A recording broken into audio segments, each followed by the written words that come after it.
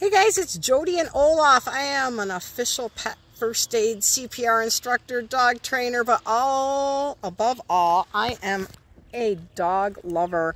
And I like to pop in with some safety tips. And as you'll see, Olaf has his Heads Up Women Owned life ring, so his head can't go underwater in case something happened where we got hit and he got hit on the head or anything. It would keep his head up, but it keeps his body cool. I like that. It hooks to a collar.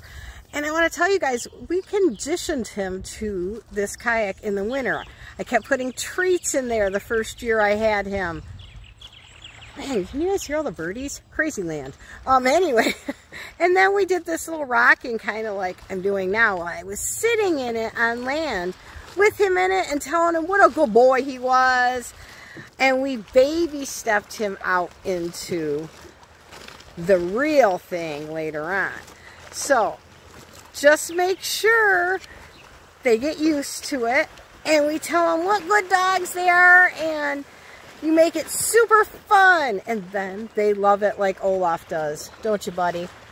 So keep posted. We're going to keep some first aid and safety tips and training tips coming your way. Have a great day. A little bit rocky on the video, but we're having fun on the lake. Oh, shoot. Hey guys, I just wanted to end that video. I've got hands-free on. I'm being safe, but talking about what happened when Olaf fell off the boat. Silly boy. We were prepared. If he would have hit his head would have stayed above water with that life ring. And that's the key to all these tips that we want to share with you, is if you're prepared, then hopefully these accidents won't happen. But we want to have fun, and we can't put him in a bubble, and he was just being goofy and he fell right off the boat.